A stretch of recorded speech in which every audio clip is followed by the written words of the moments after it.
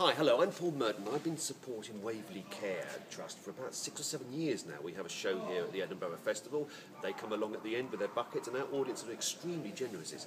Extremely generous, that's not really a word, is it? Generous. I think I meant generous. Now, 21 years, of course, is a very long time. 21 years ago, it was around about 1992, I was up here doing the Edinburgh Festival, probably completely drunk for the entire 3 weeks. I have very little memory of it.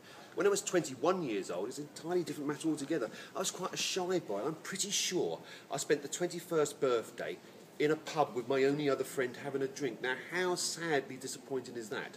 I suppose when you're at 21 and you do something like that, you're meant to have a house full of people, beautiful women, beautiful boys, beautiful people. I suppose that was something that would happen to me as I got older.